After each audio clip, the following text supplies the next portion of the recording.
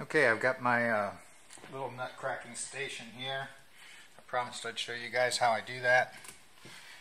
This is a fresh one off the pile. It's actually still curing over there, but it's easy enough to show you now. There's still, on the pointed end, some areas of husk that are still there. That's what we call the round end.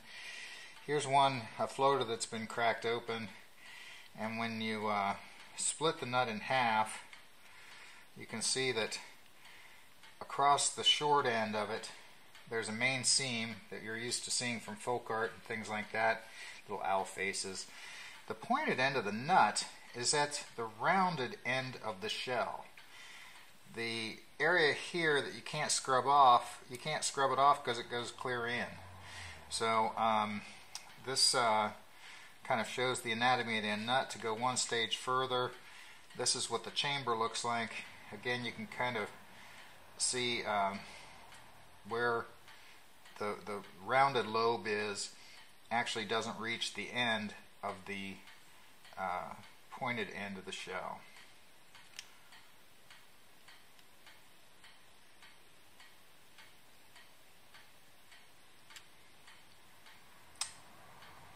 Down at the bottom down there. Okay, let's crack one open.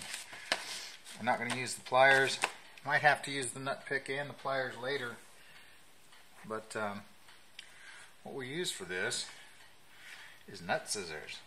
This is a standard garden lopper. I got mine at Walmart for about 20 bucks. Got the sharp edge of the blade on the right. We see the seam that runs through the nut across the short edge.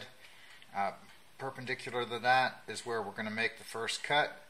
To split the nut in half, cut the nut in half in a way that actually we're just hugging the nut by putting the arms of this thing under our arms and pulling in.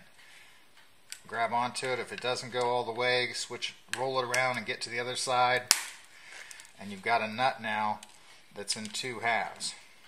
Now it's not split this way, so it looks completely different, but what it does is usually expose the nut on one side and part of the nut on the other. These can easily be split into quarters then by taking it endwise and going one more cut to split this. Heard it crack. Didn't go all the way. Get these into quarters. Each one of these quarters is going to perfectly hold one of the little nut quarters, and it's only going to take one more cut on each of these to get them out. Make that cut about halfway through. You can see kind of where the nut changes geometry. Near the pointed end, the rounded end is going to come out easier. The pointed end is what you usually have to dig for if it doesn't break right. Usually you just pull it apart after one cut and boom, there's your first quarter. Take the next quarter nut shell, get it in there. The trick is to get it so that you can actually apply pressure on it. It likes to slip around in there. Don't worry about cutting your fingers. You're probably not going to do that, because if you're holding the loppers right, you're actually going to crush your chest first. So once you've got both the shell broken across the back, you can pull the nut out. Sometimes they take a little finesse.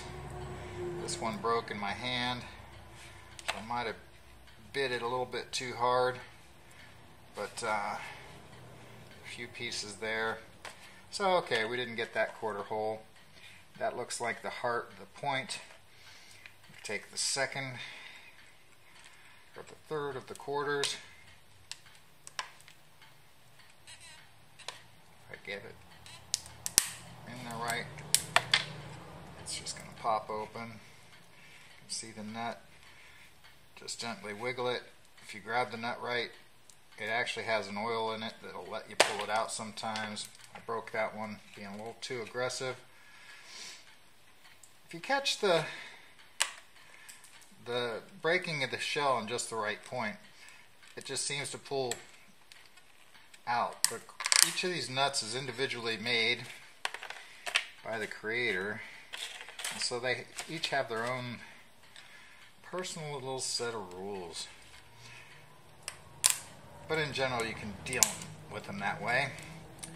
And voila, we have mostly a complete nut. There's 3 full quarters in there that are just right for putting in cookies. And I better eat these right away so nobody notices. Have a good one.